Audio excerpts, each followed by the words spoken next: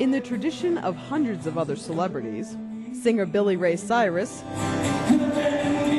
tennis star Kournikova, and other celebrities came to see troops at Bagram Airfield with the USO holiday visit. For these stars, it wasn't just a job, and it wasn't just a trip overseas. Ray Cyrus shared some of the songs he wanted to sing for the troops.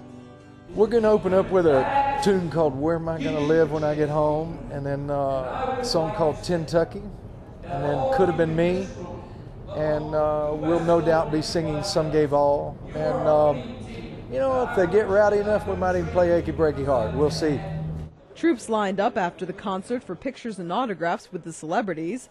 Backstage, Kournikova shared her passion for visiting military members overseas. And I'm so thankful to USO for bringing me down here and supporting our troops and just showing them our appreciation for everything they do and everything they sacrifice. So it's an honor for me to be here. She added, even though she won't be home for Christmas, bringing a little bit of home to deployed service members is the best way to spend the holidays.